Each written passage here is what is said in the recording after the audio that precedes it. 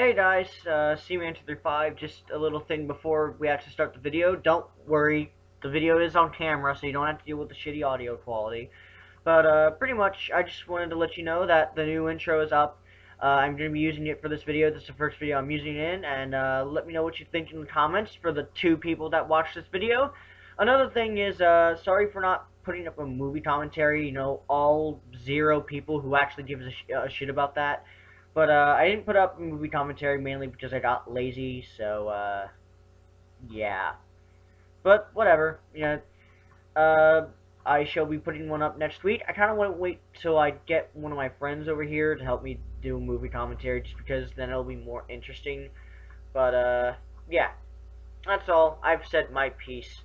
Anyway, that's pretty much that. Enjoy the video.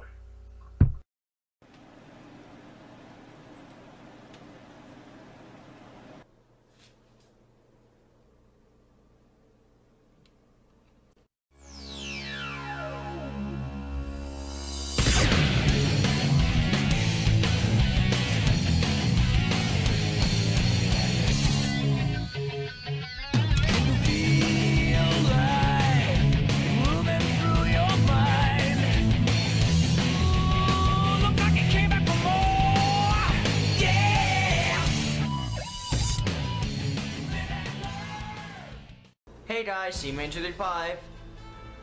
Look what I got in Target today for 15 bucks. It's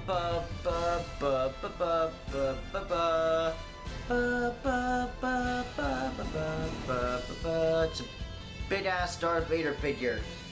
They're at Target, and at the Target I'm at, they are on clearance. So they're at Quakertown, so by all means, get that shit if you're a Star Wars fan. Anyway, back to the real reason I'm here. New Fire Emblem characters! Oh wait, I've never played Fire Emblem. Oh well, new Fire Emblem characters! 2 of them. There's Lucina, which is the daughter of the descendant of Marth Krom, from what I've done, from research I've done at the Fire Emblem website. And people are gonna be pissed because I do know who some of the Fire Emblem characters are. Like, I know who Krom is. I know he's a descendant of Marth. And I know a lot of people are gonna be pissed off that he's not in the game because a lot of people really wanted Krom. I've seen so many Miiverse posts saying that he should be in the game, but yeah. Or at least I know Ryan and Ted are gonna be pissed at Brain Scratch. And then there's also Robin, which is pretty much, from what I got from the website, is pretty much your character. He's pretty much the playable character that you choose. There's a male and a female, so whichever one you want to choose, by all means, it's up to you. I do like how we actually have a Fire Emblem character with a sword, or just a character with a sword in general that has electric attacks. At least that's what it looks like, so that's pretty neat. And then we have Marth the clone. To be honest, Lucina, in terms of her moveset, it looks exactly like Marth's. I hope they change it up a bit just so she's not a clone, because I really don't want her to be a clone.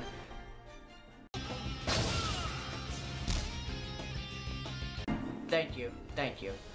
Yes, Captain Falcon has returned, and he is ready to kick some ass with his Falcon Punch.